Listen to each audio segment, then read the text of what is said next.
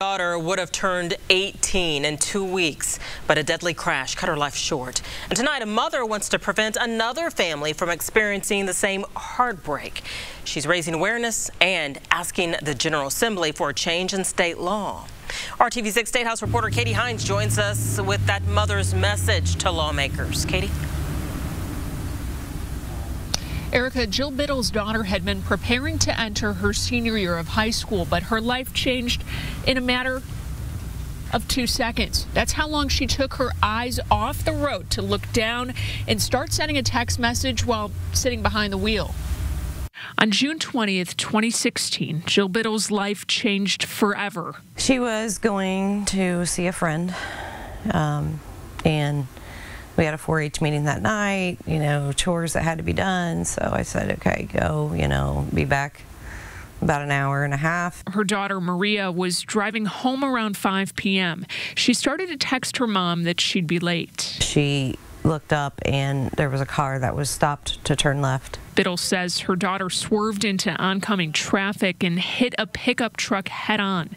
The 17-year-old died at the scene. I remember just falling down. There's no way. No way her daughter would miss senior pictures. No way she would never make it to college to study nursing. She was my only daughter, and we looked a lot alike. Personalities clashed because we were a lot alike.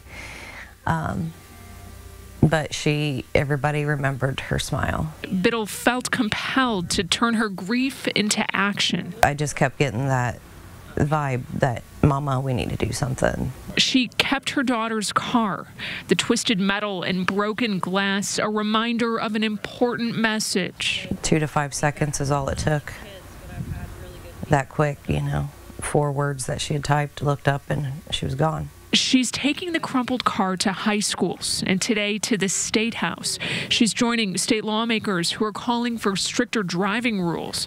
For her, a way to heal and honor her daughter. I just wish I could tell her one more time how much I loved her.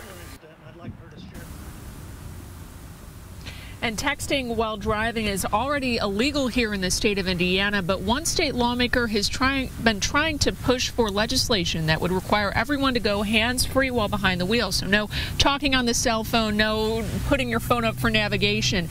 That bill failed already this session. He's vowing, though, to bring it up again next year. Reporting live tonight, Katie Hines, RTV6.